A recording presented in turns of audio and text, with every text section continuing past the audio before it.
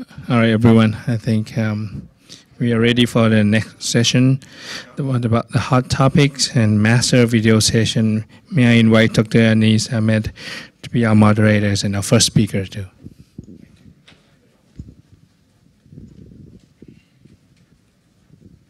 All right.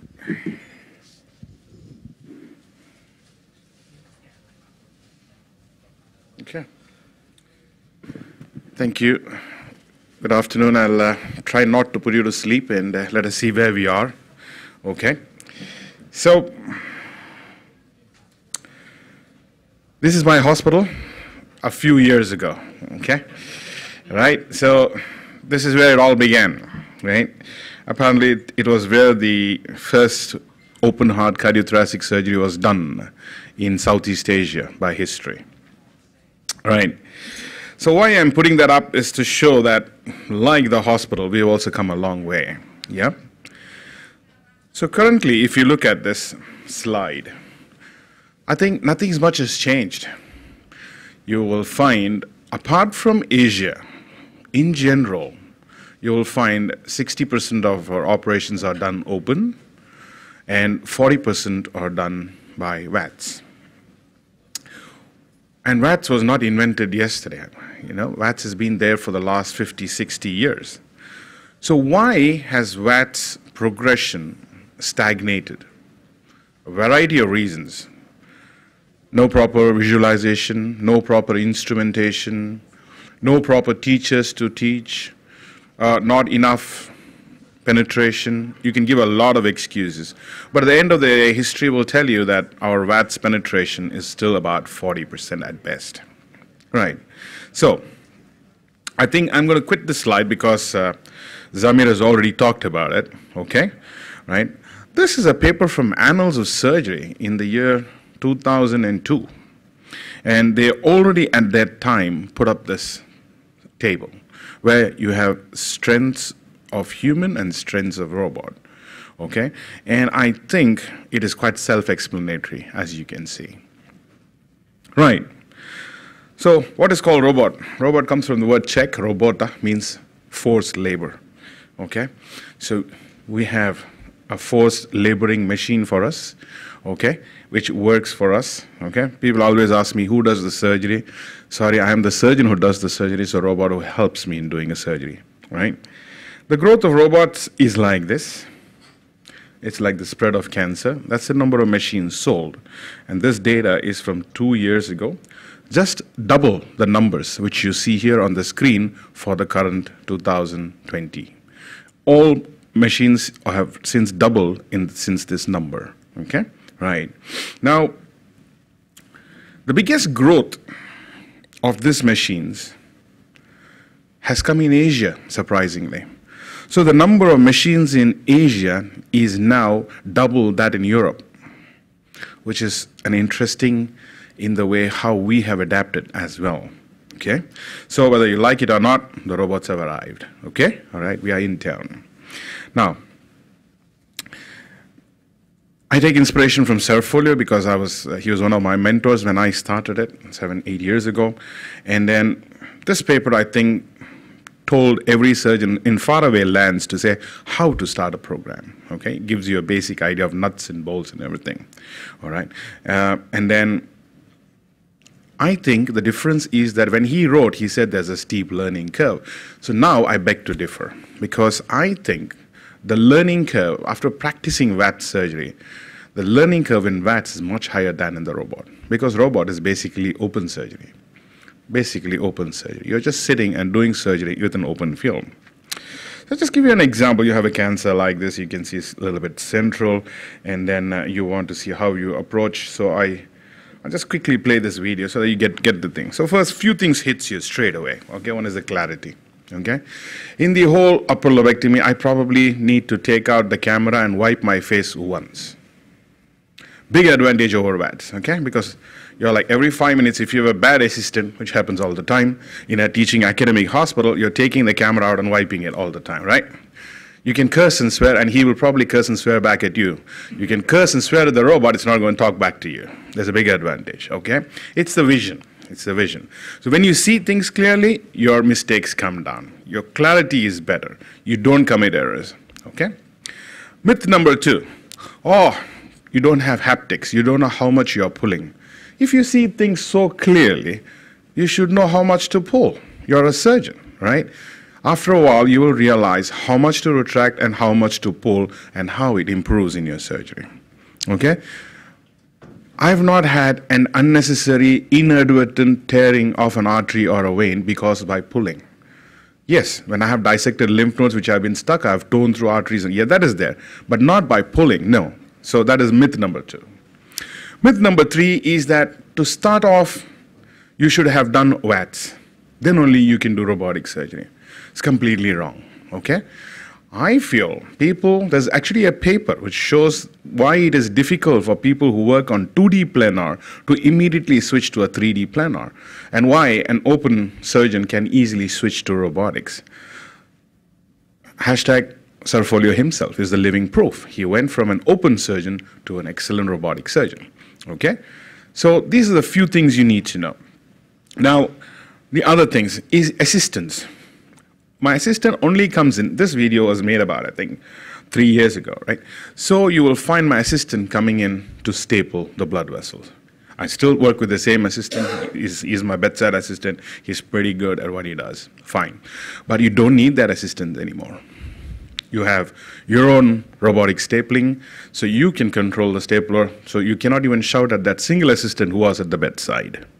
Okay? So what I'm trying to tell you is that probably you're taking away unnecessary interference in your surgery and the amount of personal errors which will happen.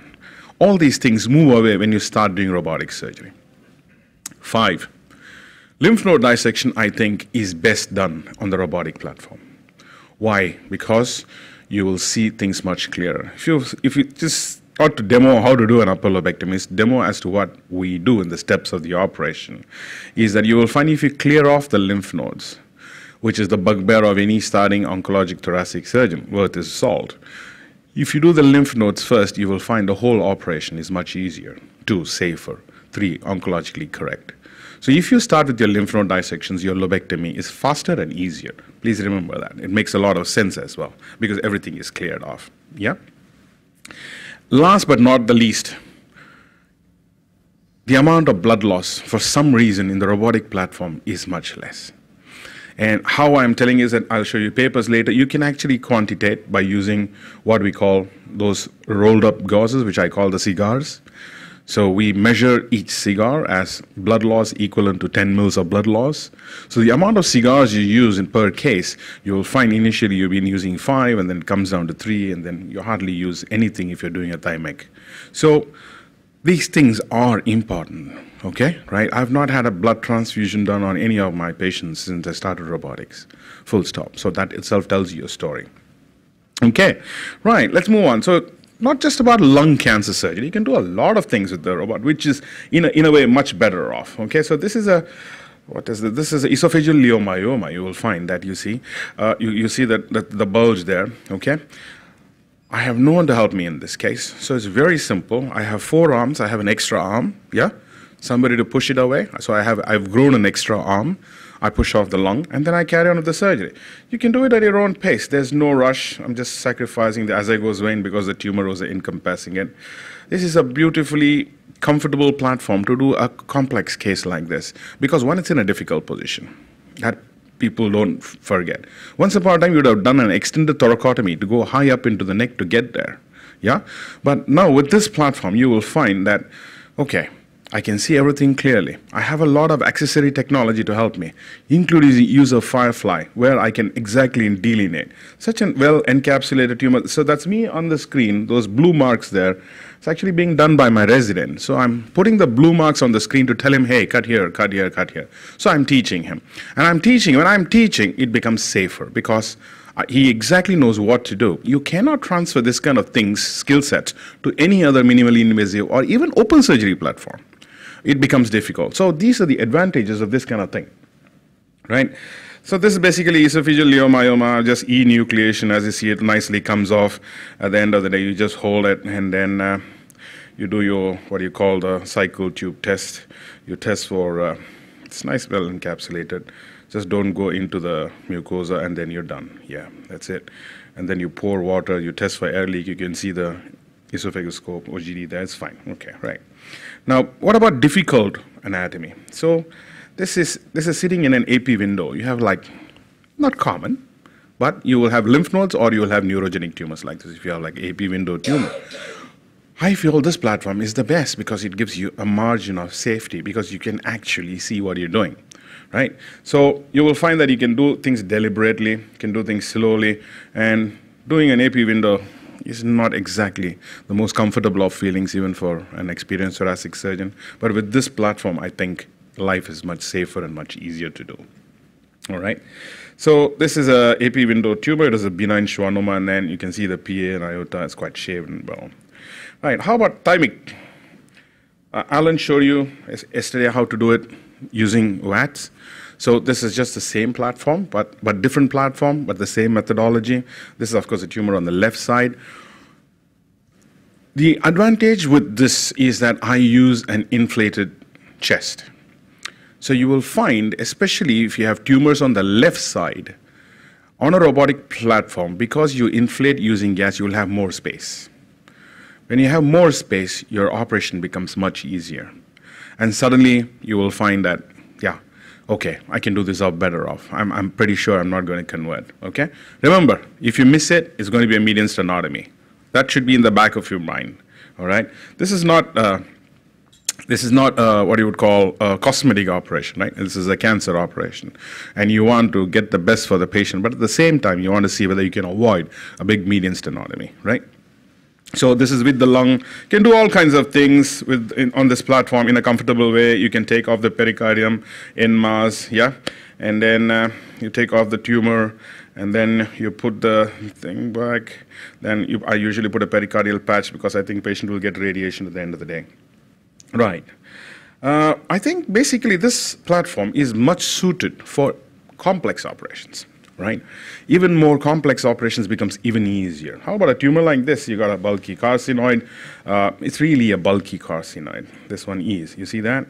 That carcinoid is completely encompassing. So you will just a quick run of this, right? You will find that you can see the tumor kind of blocking off the right upper lobe completely and then spilling over into the bronchus intermedius. So for juniors out there, this is how you plan your operation. You look at how much margin you're going to take and stuff like that. Your bronchoscopy is a key part of the operation. After assessing, same principle. You start by doing the lymph node. Always and all the time, always start by the lymph node. Right? Once you do your lymph nodes, the whole operation becomes easy. I'm just going to quickly run by.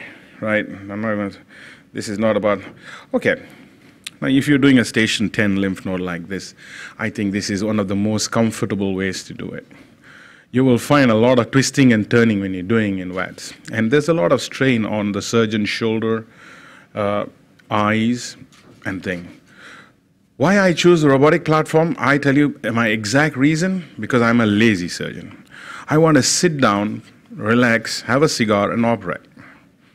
That's good life. And when I'm 75, whether you like it or not, your hands are going to shake.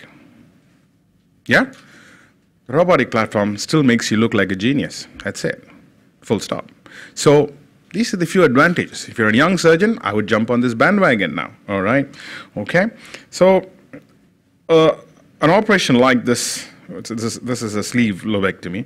So you will find that when you do a sleeve, you actually, with this platform, this is the best way to do a sleeve, I think so. You will really love doing it.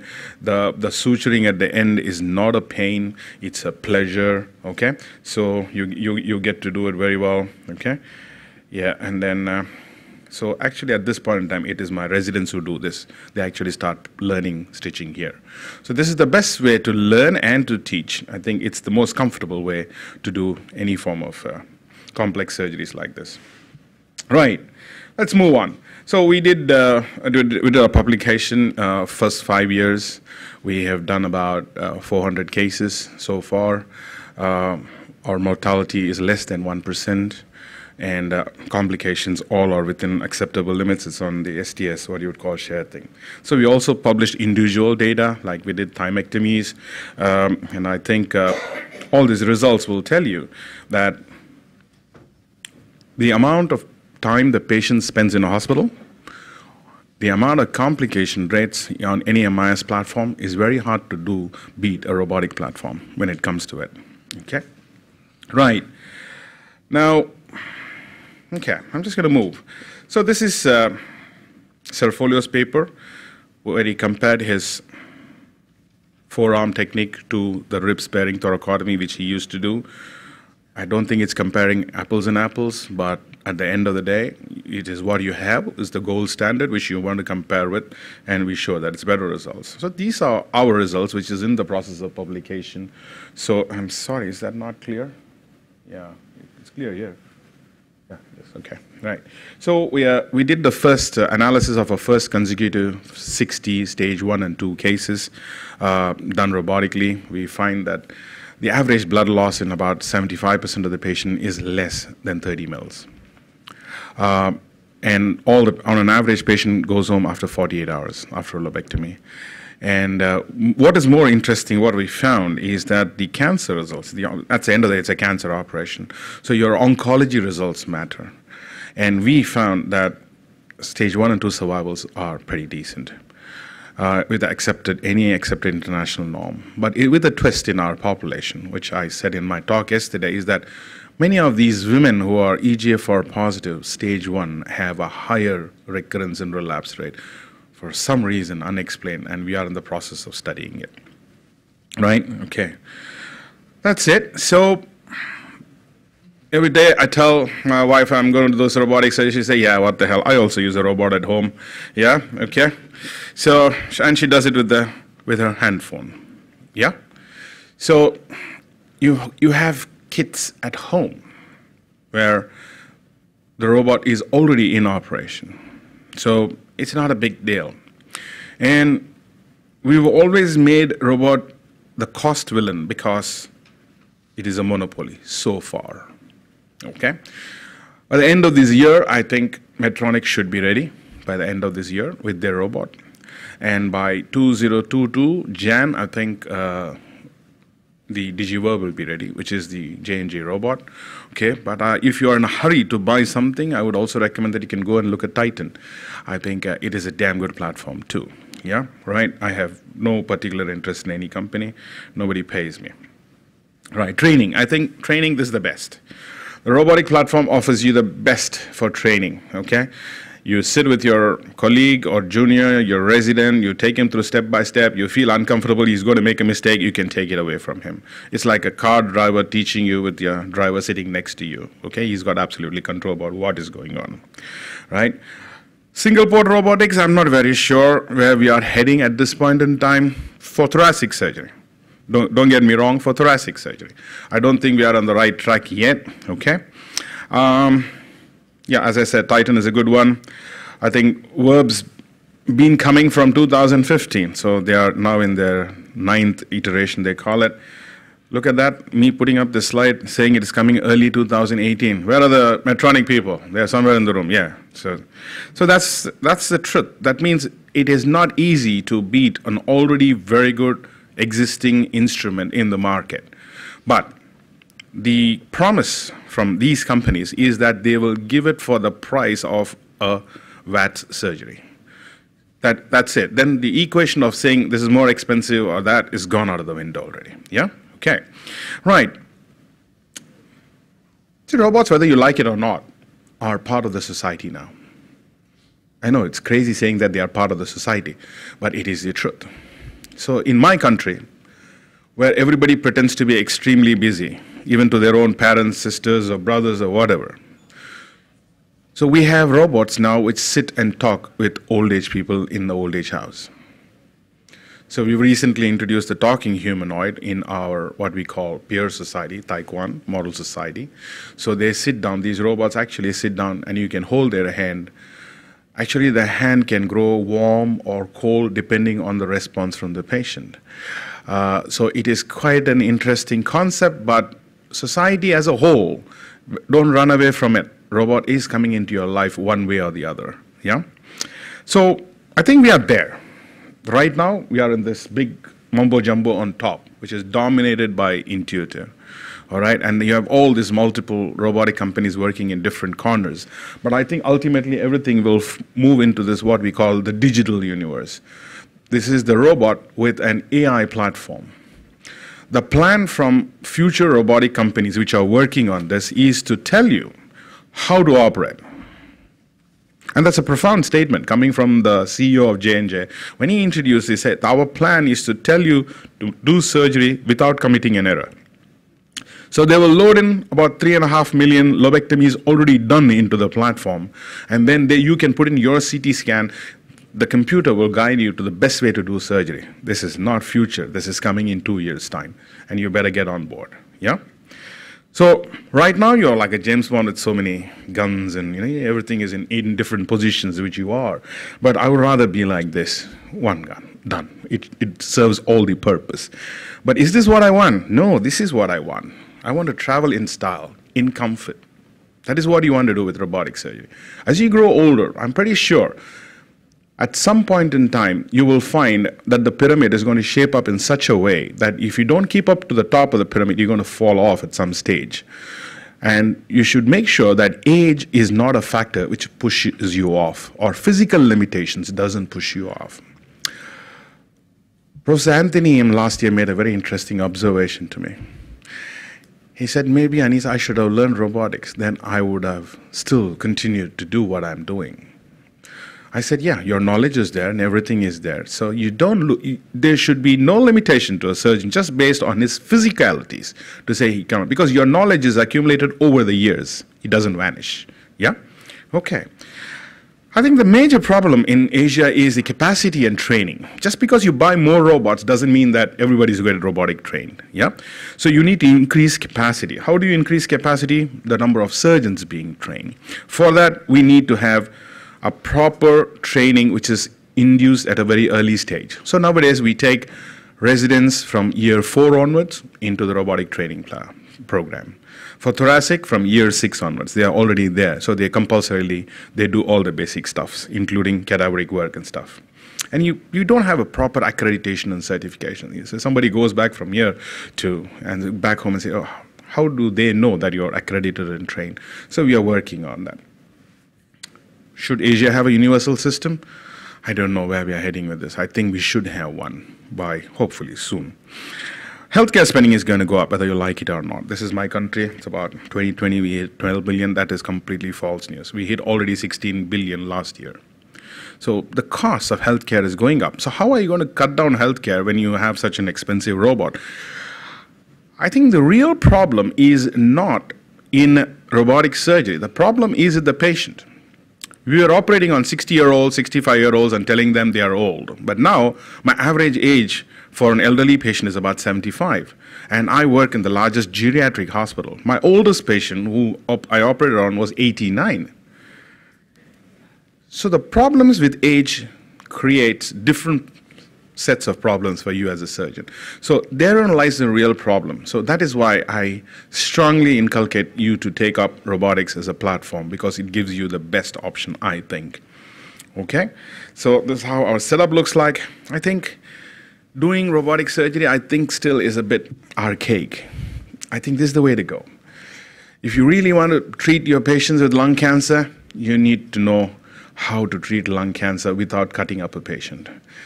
And we as thoracic surgeons should keep that in mind and understand that platforms like the ENB or the new up-and-coming multi-view, the new incoming Vision 1 by thing, which everything is done bronchoscopically and endoscopically, you should be well versed in it, because that will be your career in the future, not cutting up any patients. So we've gone from that hospital to this hospital, and so has surgery progressed, okay, right? Thank you, guys.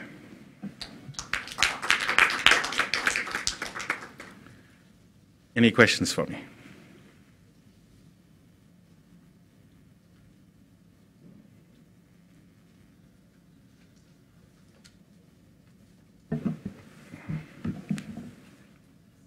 Thank you.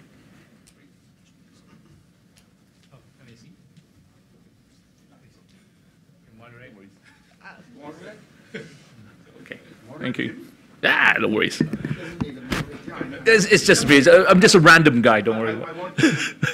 Yeah. And, to be very honest, I'm totally convinced that the robot is the future, and I'm very, very interested in using it.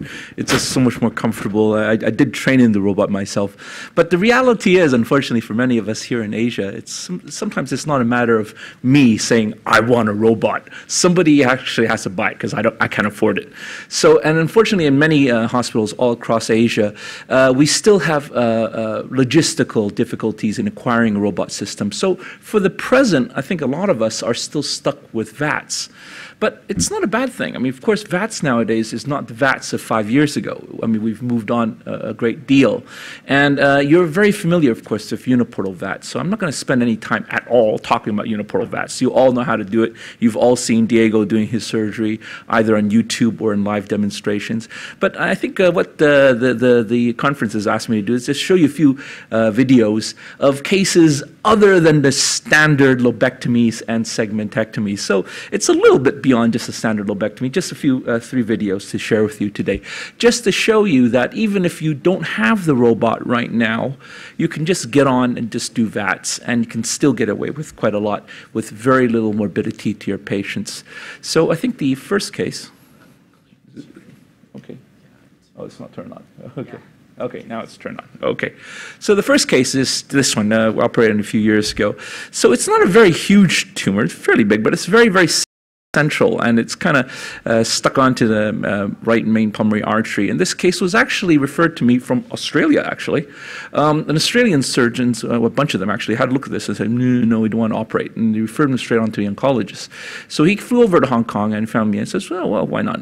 It doesn't look that bad. It's fairly operable. So we just went in and we just carried on a straight uniportal VATS. So this is the particular case. It's big, it's central, but there's no lymph node spread. So yeah, it's eminently operable. So this is the operation. Sorry? Histology, this is, I can't remember, I think this is squamous, I think. Yeah, this is straightforward. So this is a standard uniportal view. Now, what I want you to see from this video is not that, oh, there's a fancy technique or anything. It isn't. This is quite a boring video, and that's the whole point. For all of you, and I'm sure everyone here in this audience is already doing a VATS pneumonectomy, VATS lobectomy, it's standard. I mean, I'm not doing any fancy tricks or tips or anything. It's standard instruments, and I'm going very slowly. But the only thing you'll notice the difference from 3-port VATS and this uniportal VATS is perhaps the view. Now, what you'll notice in this view, of course, is first we're looking top down. When we have a uniport and you put it in the camera, we always emphasize that you put it at the top of the wound and use your 30-degree lens to look down on the field. So you'll see my instruments coming in from this 5 o'clock and from the 7 o'clock position, and it's very ergonomic. Top-down view, nothing fancy, standard instruments. Back then, I was still using a standard Yanker suction and even standard diathermy for my dissection. Very, very simple. Now, this 5 o'clock and 7 o'clock position is very important. Now, you'll notice here, wait a minute, Alan, look, you're just doing one-handed. No, I'm not. I'm using a two-handed technique. You don't see my left hand because my left hand is actually coming in from this position and I'm retracting the lung myself. Now, if you've seen a lot of Diego's videos, you'll know that he does it with an assistant. He likes having an assistant reach in with an extra hand to do the retraction for him. But I don't trust my assistants that much. And that's where the robot comes in handy. But because I don't trust my assistants that much, I do it myself. And the good thing about that is that it gives me a lot of haptic feedback. So I'm retracting this and I can adjust the tension on my retraction and the angle of my retraction second by second just to help me out here. And so, for example, just going through this vessel here, I don't need to retract too much, just enough, and I know exactly how much is safe as I pass my dissector past these vessels. So you can see in this particular case, we're going quite centrally. I had to open a bit of the pericardium to actually reach down here. So it's a little bit intrapericardial, not fully intrapericardial, but And it's not that difficult at all. In this particular case, we chose just to go ahead and just do a pneumonectomy. The patient had very good lung function. In retrospect, we could have done a sleeve resection. It would have been a very complicated sleeve resection because the pulmonary artery branches to the lower and middle lobes were involved as well. It would be a very fancy reconstruction. So having discussed with the patient, we just went ahead and we just did a pneumonectomy for this chap. Again, the view, I keep emphasizing, you see, as we go in here, it's a two-handed technique. So you see how we adjust this tension, sometimes more, sometimes less, to pass these staplers through without any undue tension, and that reduces the chance of any inadvertent avulsion.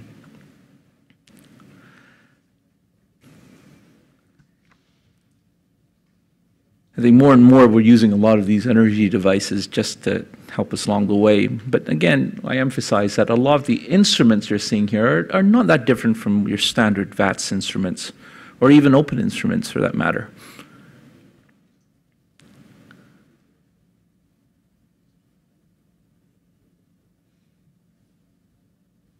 Again, I just emphasize, there's nothing you're seeing here that you wouldn't do with a standard open or three-port VATS pneumonectomy. It's very, very standard.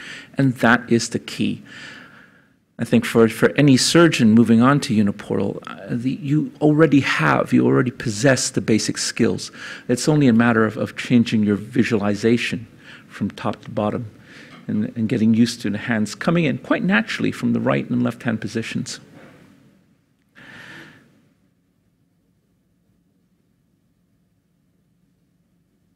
And so that's just the last final step for the bronchus. This patient, as I said, we did a pneumonectomy for, this is quite a long time ago now. The patient went home in 3 days. Came back, I think all the lymph nodes actually were not involved, so we actually got a curative resection for this guy. Just saw him on follow-up very recently. I think he's now 4 or 5 years after surgery now, and he's doing fine.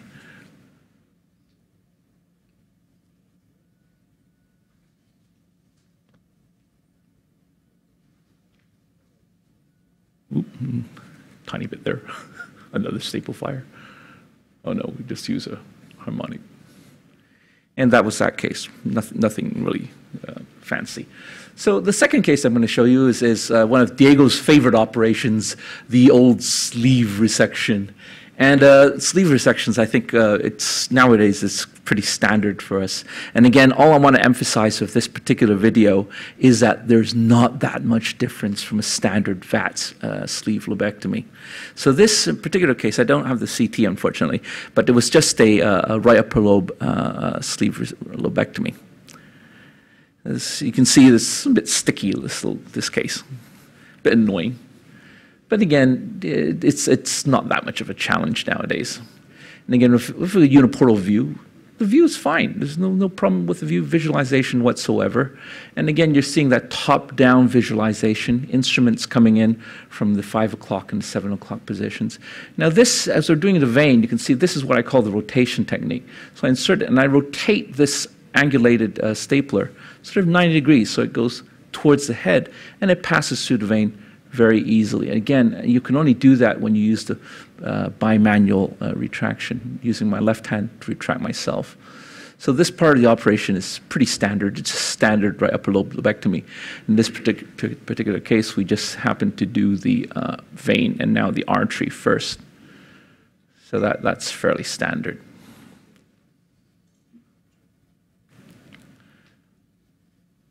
Completing the fissure, and as usual with any sleeve lobectomy, you always try and leave the bronchus part till the last. And along the way, of course, you're dissecting all your lymph nodes. No problem at all. Very, very standard. That's our ascending arterial branch. I'm a big fan of these vascular clips. They're fantastic. I use them either for lobectomies or segmentectomies, whatever, and they have a very low, very thin profile.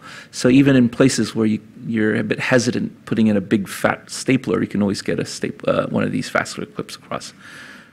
So we're just completing the fissure there. We're still not to the interesting bit yet.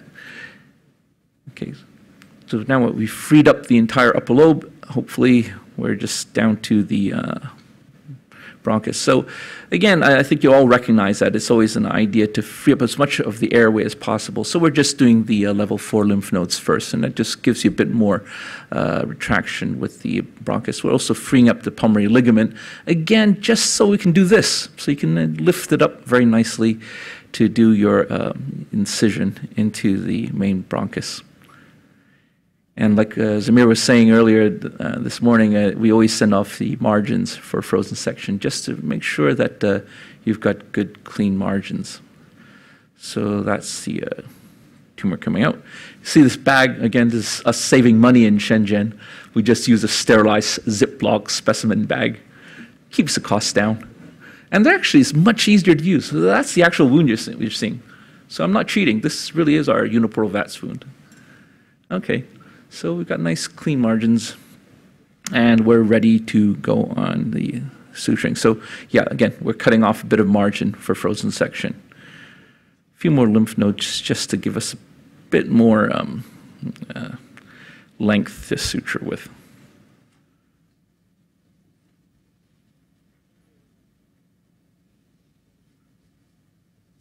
Now this is exactly the moment when I think, damn, I wish I had a robot. Yeah, absolutely. I don't argue with you. I mean, absolutely.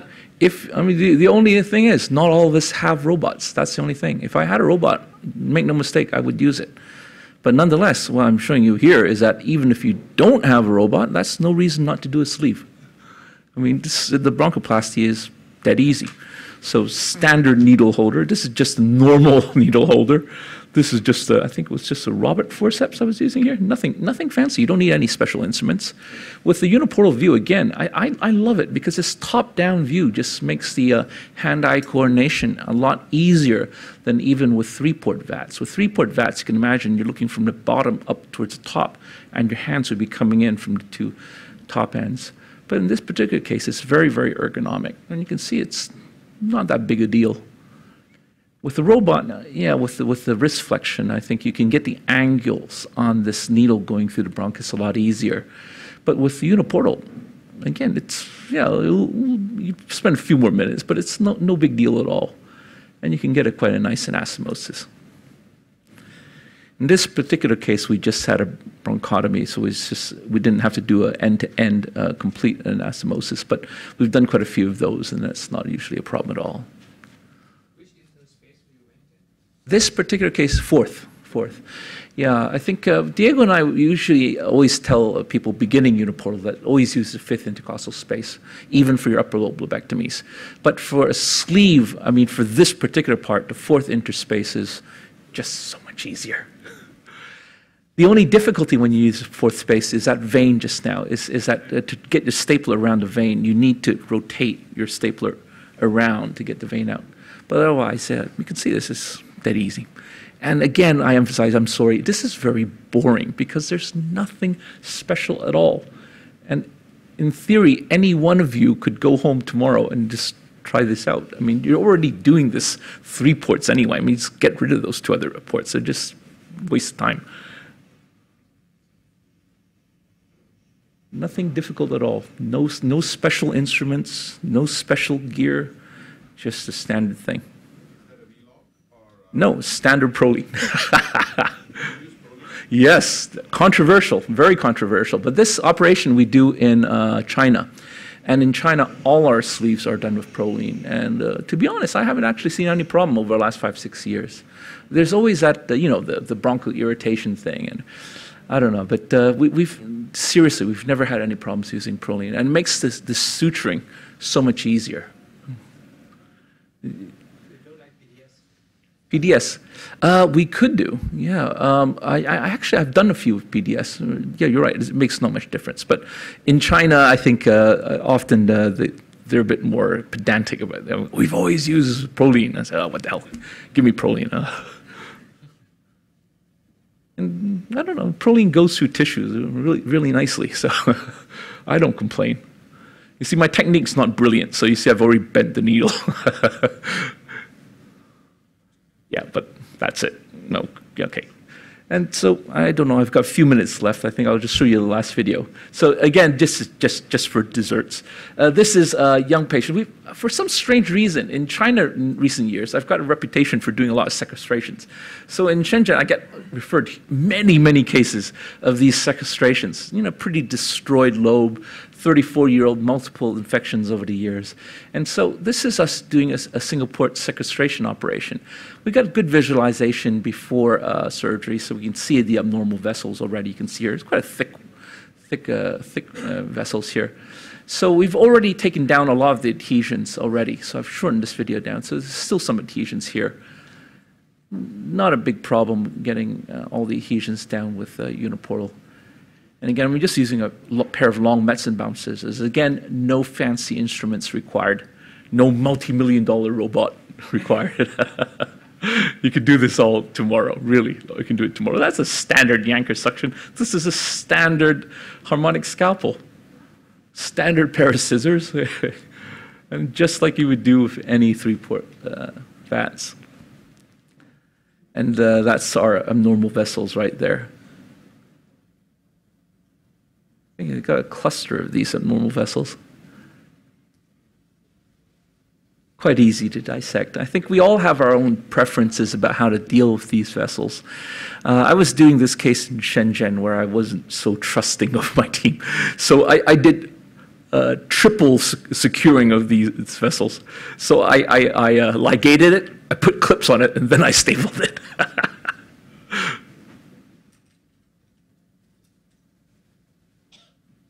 Yeah, so I just ligated it not too firmly, just to reduce the flow, and that was enough to allow me to apply vascular clips. I love these vascular clips in all situations. They're so easy to apply. Very, by and large, very safe.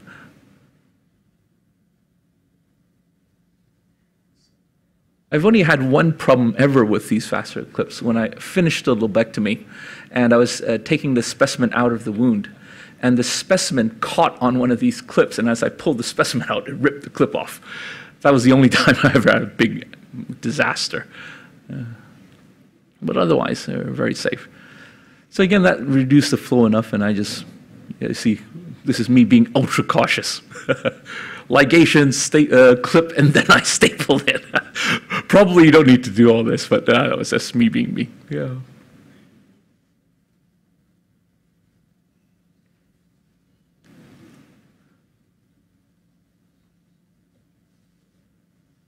And then we just stapled it off.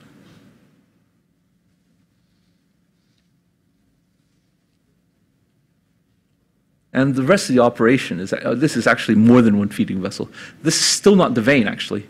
This is actually, I think in total, this guy had 3 or 4 abnormal feeding vessels.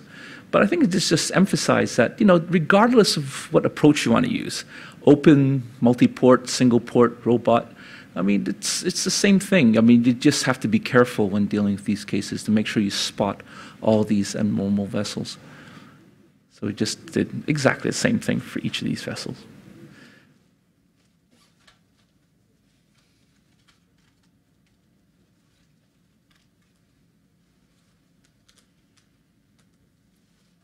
I think this was just a standard Hemalock clip. No conflict of interest, by the way. I'm not selling this product. Nowadays in Hong Kong, I use clips by a different company that comes with a 45-degree angled applicator. And it's even better for uniportal when you apply these clips.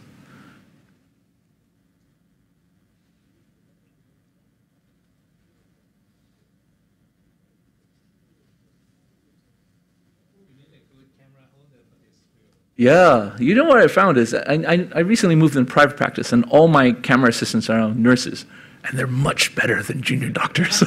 Much better. Almost as good as robot.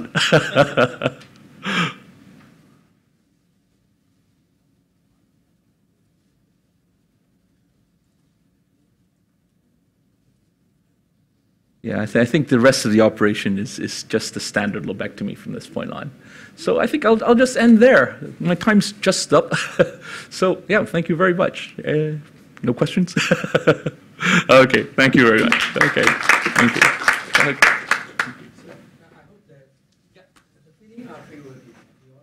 Yes, this we saw on the pre-op CT already with the reconstruction that we always do this routinely. Every time we see a suspected CCAM or sequestration, we always go through an MDT, get the reconstruction. So it's good planning. I think in this particular case, we saw at least one of the big feeding vessels, but as we dissected, I think we found 3 or 4. I think 2 of which were not seen. So I mean, it just goes to show that if you're just a careful VATS surgeon, you'll spot things, and it's usually quite easy. I think that's why you are overcautious on that. Yeah, a little bit. Yeah. Plus, it was quite big, as you saw. It's quite a big, thick one. So I thought if I just apply a stapler immediately on it, there's always a chance that the tension might cause bleeding and oozing. So what I did with the first ligating suture is I didn't tie it really tight, but tight enough to reduce the flow so that anything I do distal to that would be at lower pressure. So that's why I did it. But I don't know if it really makes any difference, but it made me sleep better. Okay, thank you. Thank you. Our next, yes. Okay. Yes, our brilliant young surgeon from from Bangkok, Dr. Okay. Thank you. Okay. Chest trauma. Chest trauma.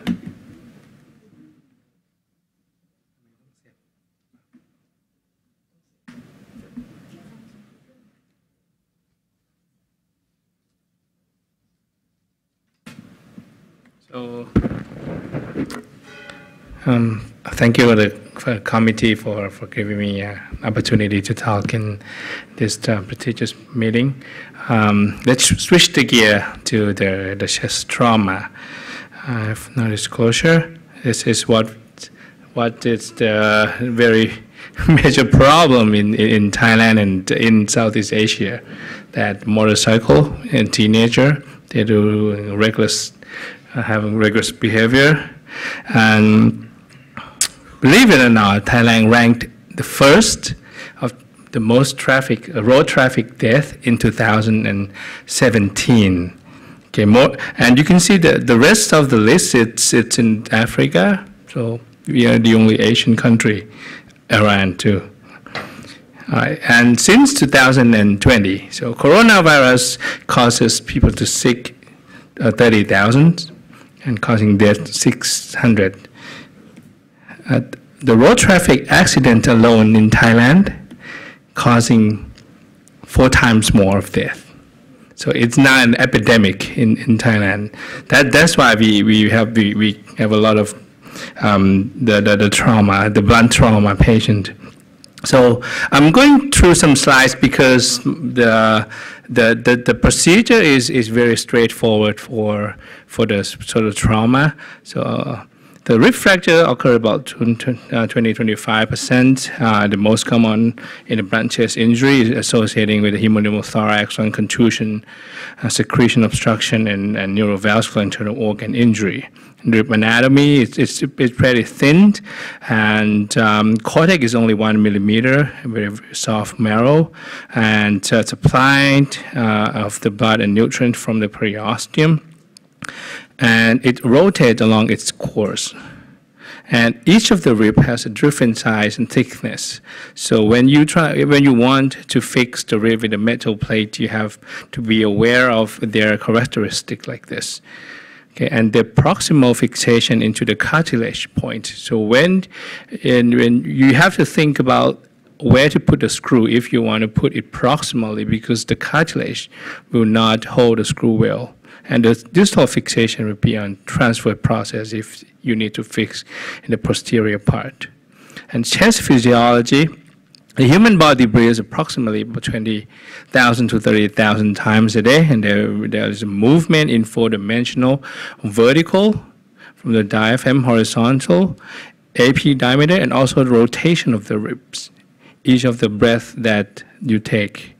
And the upper chest move not much, only about 10%, but the lower chest move up to 20% due to the flattening of the diaphragm. And it's highly flexible. So when you want to fix the rib, you have to be aware of all of these characteristics, okay? The failed chest, you all know about this, and mortality and morbidity It is most likely from the pulmonary complication. When I talk to of this chest trauma patient, I'm always saying that you're not going to die from the fracture, but you will have a serious complication. You may have the serious complication from your lung, pneumonia, ARDS, intubation, tracheostomy, so on and so on. And there are some studies that saying that the direct thoracic injury is a strongest predictor of trauma-induced ARDS. And the onset of the ARDS in polytrauma population, the median time is 3 days. So if you want to do anything invasive, which you probably should wait more than 3, preferably more than 5 days, and the risk of ARDS is a lot smaller. Okay, there are some protocols which interesting. There's this institution only make a protocol only for the rib fracture management, and they focus on 2 major aspects. They do not mention anything about the stability of the chest wall, but what they're concerned is pain and respiratory. They create a score called a PIC score, pain, inspiration, and cough. So the lower it gets, the more severe the patients have. So this is what we taking care of the patient. There's rib fracture, the flail chest in the back, on the side. Some are very, very severe that you have the rib, it's going into the chest completely. So the goal of treatment for the chest injury, for the rib fracture patient, is to have a shorter ICU stay, fewer pneumonia, and reduce mortality. That should be your primary objective. Okay, the pain, lung capacity, quality of life, it's the concern too, but not as much as the first 3. So there's some special consideration of the associated injury, such as hemopneumothorax. So you should put in if there's a large amount of the pneumothorax, it's mandatory. But for the small amount, you don't really need to put the chest drain, but you need, in case of the patients going through others procedures, need a positive ventilation. And I always tell my resident that avoid trocar type ICD at all costs. Okay, there's a lot of complications down the road. You should only put the trocar type ICD in the massive pneumothorax. Okay, not and even the nice guy, there's the Topaz that Dr. Khan mentioned about that. It's a very effective suction system. It tells you the continuous air leaking out, the volume of fluid drained out in the last 72 hours. And even the NICE guideline in the UK, they mentioned this, that Topaz should be considered. It's rare that they use the brand name in their guideline, but this one they use Topaz should be considered for people who need chest drainage after a pulmonary resection or because of a pneumothorax. Okay, and lung contusion and atelectasis is a sign of the high-level impact, and you should consider doing early VATS lung recruitment. It's different from doing the normal recruitment by positive ventilation. When we do the early VATS lung recruitment, we use a double lumen, and we even put a fogarty to the non-affecting lobes to make sure that all the pressure going into that affecting lung. Sometimes you need more than 30 centimeter of water of the positive pressure to bring the lung back. So positive pressure through the non-selective intubation not really effective. And secretion obstruction. It happens a lot because the patient lose their chest mechanics. They cannot breathe, they cannot they cannot cough adequately, secretion become obstructed, and you should consider early toilet bronchoscopy even without the need of positive pressure. Young adult patient, they tend to have a very high threshold and from both patient and physicians to put a tube in the patient that can breathe by themselves. But sometimes if they cannot cough adequately and with a history of smoking, you should consider to do a toilet bronchoscopy early. So proactive is mandatory, it's very important in the chest trauma patient to avoid a pulmonary complication. This is the guideline that we developed at our BDMS, at our institution. So I just want to focus that this is the consensus between trauma surgeon and the CVT surgeon and the thoracic surgeon, that if in 3 days, lung is not completely expanded, they should consult a thoracic surgeon to help taking care of the patient. Either they need to do a CT scan of the chest, early VATS, or bronchoscopy intervention. Same as pneumothorax, pneumothorax. And for the rib fixation, when should you consider it? So it's in the guideline of the trauma now that the recommendation is more than 5 segments of flail chest requiring a ventilation, mechanical ventilation. That's the major guideline. That's the major recommendation.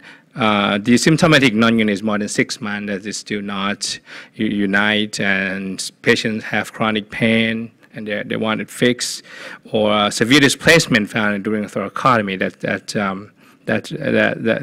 the thing that you should do. And then you should consider to fix the rib if there's more than 3 rib flail not requiring mechanical ventilation, or more than 3 rib with severely displaced fracture, or mild to moderate displacement but lose a lot of lung capacity. But there's something that you should consider too, that if you go in through the VATS and fracture is not contained in the palatal pleura, that you can see the bony fragment in the pleural space, that you can guarantee that it's not going to heal because you need the parietal pleura, so the bone callus can form. So that's one of the consideration. Or the posterior fracture. Sometimes the fracture can look very bad, but when it's come into the posterior part of the body where there's a lot of muscle, the back muscle, the patient normally should do okay. Breathe fine, pain score is low, so you don't really need to fix them. And if there's concomitant sternal fracture, it causing a flail chest, that you have to consider fix the sternum too. So this is the most important of the slide. So key point in chest trauma. So the most important is procedure for airway. Okay, if the patient loses their airway, they'll need intubation, and afterward more pulmonary complications will happen. If you can once you can secure the airway, the next is to drain the pleura. You can do it at the same time, but I want you to focus on the airway first. And afterward, this procedure for pain control, either epidural, the nerve block, intercostal nerve block, part of a cerebral block is also fine. Consider regional block for patient. And then the first 3, you have to complete them first to consider procedure for the chest wall stability. Okay, I'll go to my case. This is the 74-year-old male. It's a car accident. Another passenger dead on scene, so very high velocity injury. Had a blunt and chest and head injury. And he has a bilateral pneumothorax that the ICD put in 9 units of blood transfused. That's a flail chest of the left second to 7th rib on the both sides, and also the sternum, and has a fracture of the long bone, a blunt abdominal injury, which is which is okay, not very bad, mild head injury. So I went in to clear the chest on day 3 first. This is what you can see. The ribs depressed a lot on both sides of the chest. So I wait 3 days. Patient still stable. 5 days is still okay, and they're still air leaking out. So I think there's something wrong on the right chest. So I went in with the VATS. So this is what we found. Is the injury. The video, so and I stabilized the hole. It's very straightforward procedure. So I don't want to waste much of the time on the video. This is the video course anyway, so I'll show it to you. Staple it.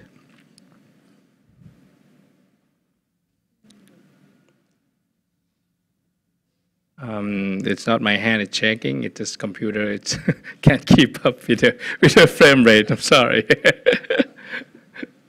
Okay, all right. I'll pass it along. Okay, I cut it out. Initially, we were thinking about fixing the rib or not because the patient is still ventilated, and his brain it's still even though he's awake at that moment, but the neurosurgeon doesn't want to do a major surgery yet. But what you really find is this. You can see the bony fragment is punctured out of parietal pleura. That's the main thing that we consider to do a rib fixation for this patient because it won't heal, and it can cause another pulmonary injury if he is going to be on the positive ventilation for longer. Okay. All right.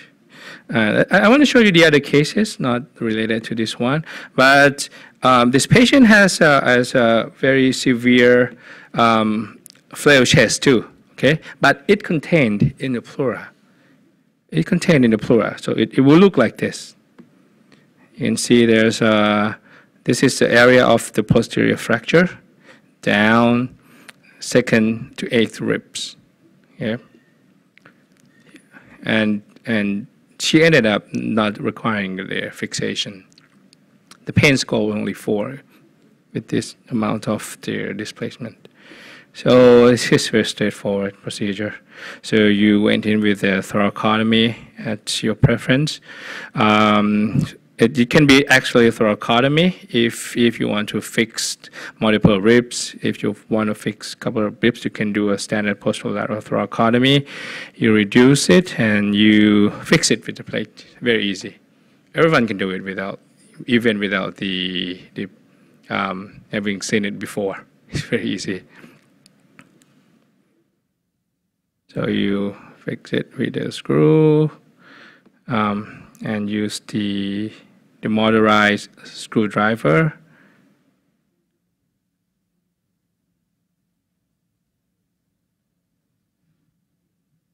Okay.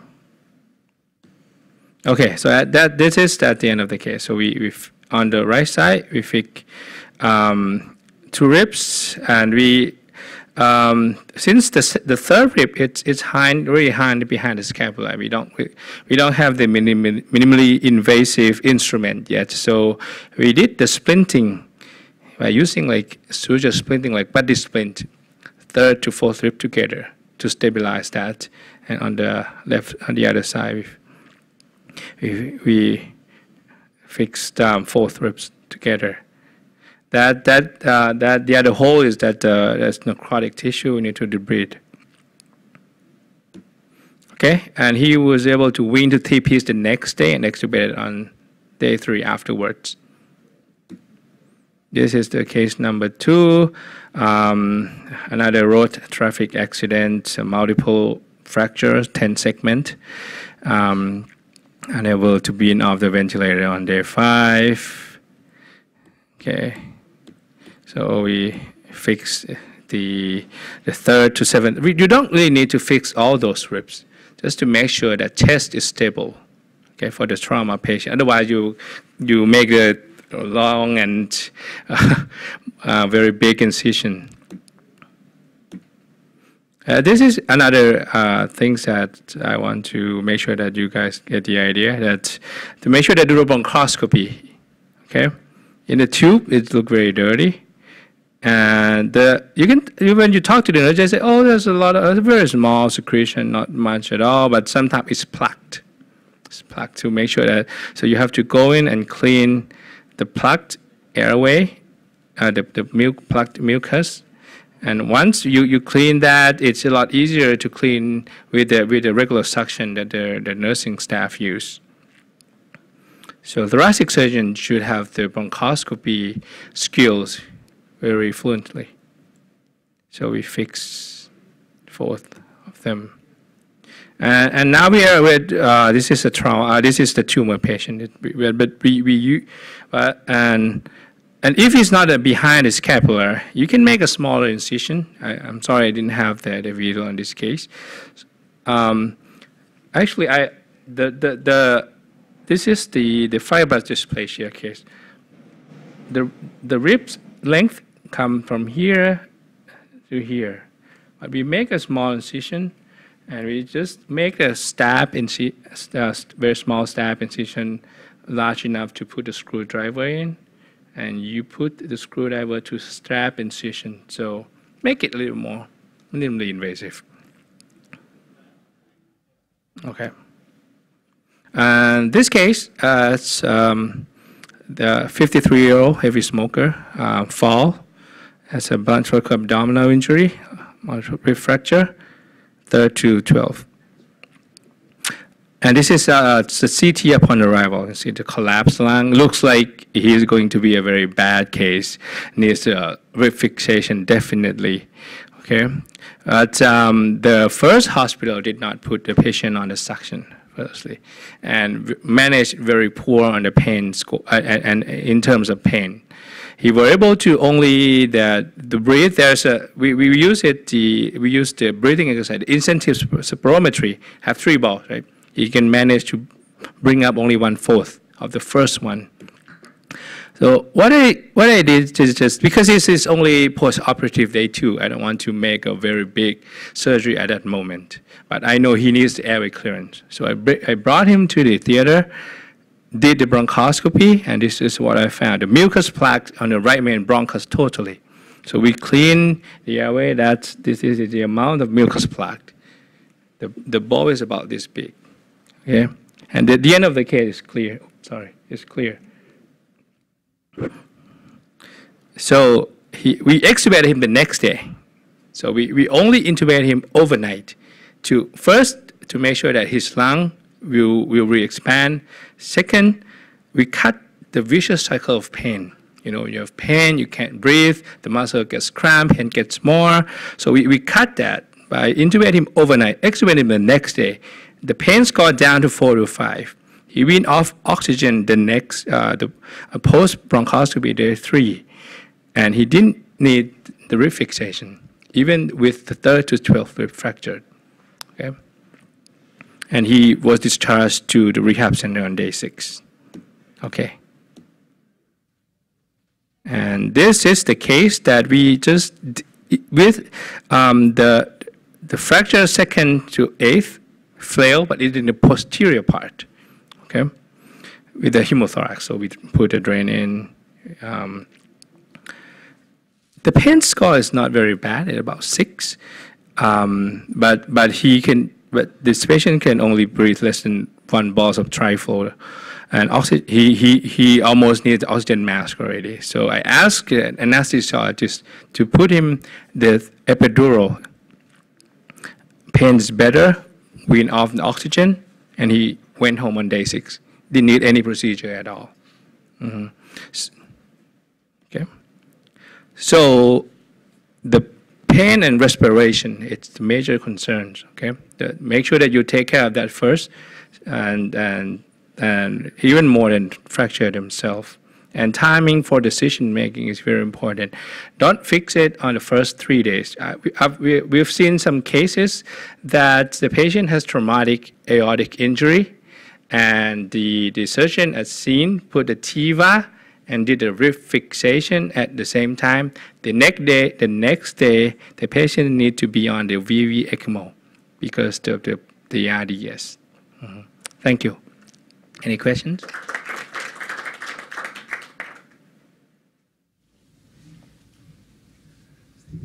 Just want to comment. Thank you very much. Really nice presentation, and I like your conclusions. They're a very sober and well-balanced conclusion that you fix a rib when the patient is unable to get off the mechanical ventilator. And that is really the main indication for fixing of ribs. I mean, I work in a center next to a national highway, 300 kilometers this side and 300 kilometers on the other side. So I get a trauma every night, okay? 300 cases in a year. And I would fix a rib once a year. Most of the times you do not need to fix the ribs. You know, you do the first 3 steps, that is make sure the airway is okay, make sure the pain is well controlled. You don't need to physically fix a rib until and unless you do not get him off the ventilator. If the patient is struggling on the ventilator, that's when I go in. And I wouldn't go in the first few days, I'd go in a week or 10 days later.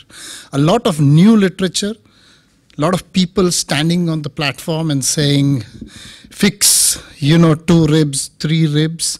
All of this is industry driven.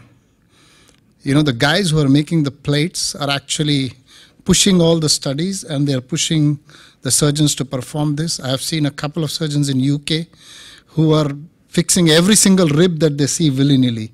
It's a very expensive operation. Actually, if you look at the cost of those plates, each plate is about $1,000, A screw too. Yeah, screw is each also screw is $100. Right, so right. so it's a very, very expensive operation. Right. And in this part of the world, it's, if you have to put in 5 plates and 10 screws, it's a very expensive operation. So sometimes I've even used K-wires just to fix it in a very poor patient. But plates do work well.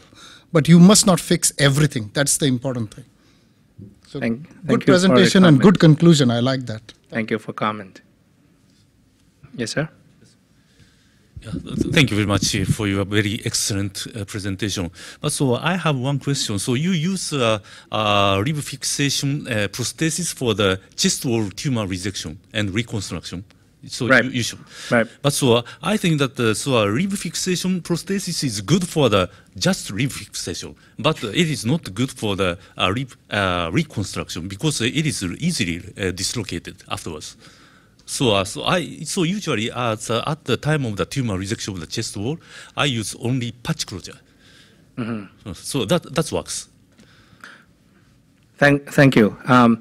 Well, you mean the cement, the bone cement, right?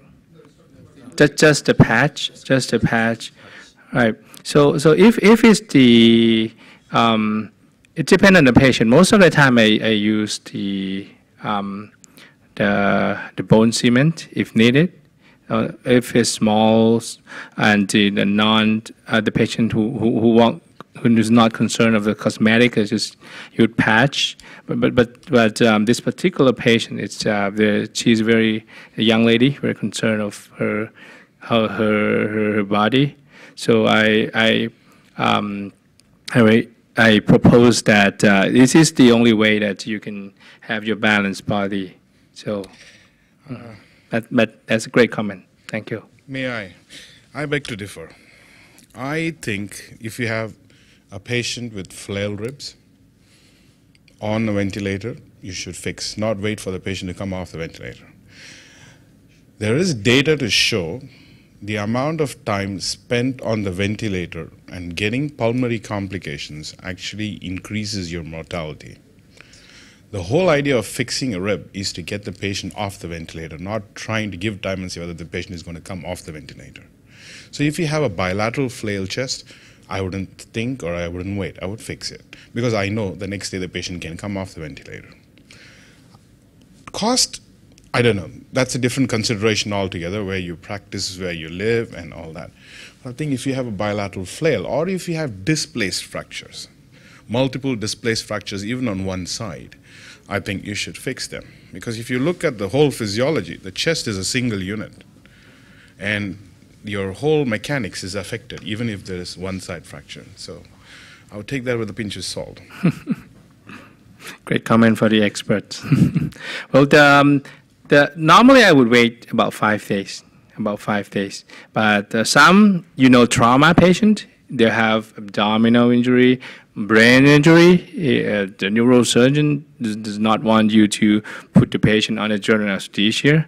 So it depends on the patient. Trauma patient can be very varied. Yes, please.